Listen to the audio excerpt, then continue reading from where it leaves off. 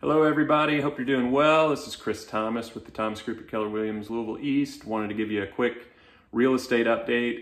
There's so much chatter right now in the real estate industry and in the media, and talking about what's happening with the housing market, what's happening with the economy.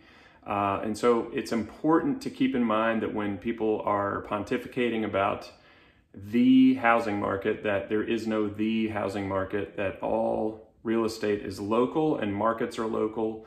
So listen to someone who knows what they're doing, who's actually on the ground, doing this stuff every day, looking at the markets every day. And, somebody like me, shameless plug, but for real, whoever you listen to, make sure it's somebody who's actually productive and in the game every day, because otherwise you're just going to get a very generalized look that does not capture the true markets that are happening out there. So let's talk about that real quick. So we remain pretty low in inventory. Inventory's come up some. People have been, kind of excited about that, thinking, oh gosh, here we go. We're going to settle into a buyer's market. I just don't see that anytime soon. I don't think there's going to be a buyer's market anytime soon outside of something catastrophic happening that will throw a bunch of inventory on the market all at once. Not looking like it. None of the data is pointing toward that. So if you're waiting for that, it's just not worth the wait. I would go ahead now and think about how to get moved sooner rather than later, because prices are not retreating much.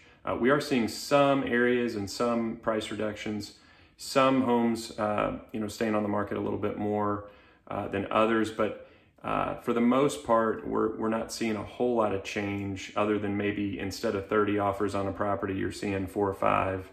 So there's still competition, and I don't foresee that changing much, especially as we head into the fall, which has its own kind of market that coming out of the dog days of summer tends to be stronger than the end of summer. So we are up a bit in inventory. That is good, but we really, really need more. So if you're looking to sell, it's still a great time. If you're looking to buy, it's better than it's been because inventory has risen some and rates have come down after they went up to above 6% for a 30-year mortgage.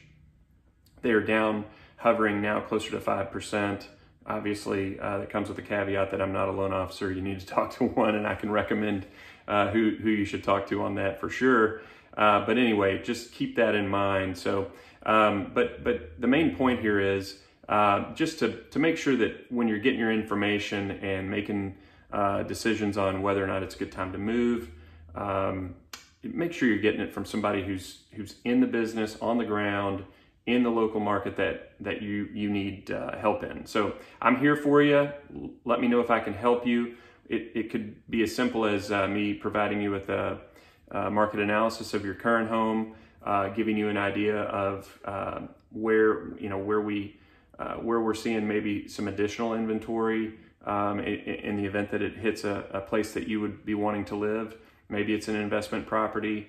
The other thing is we're really working hard to find opportunities off market with sellers that it would benefit them not to be on the market. We can talk about that.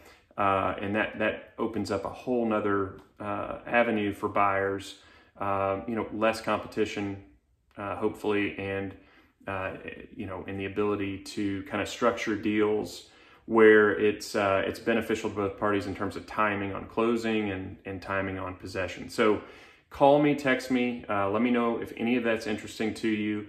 I'd be glad to talk to you as always. My number is 502-533-5894. And you can call or text me there, or email me, or however you want to get in touch. Would love to hear from you, and hope you're having a great day. We'll talk soon. Bye-bye.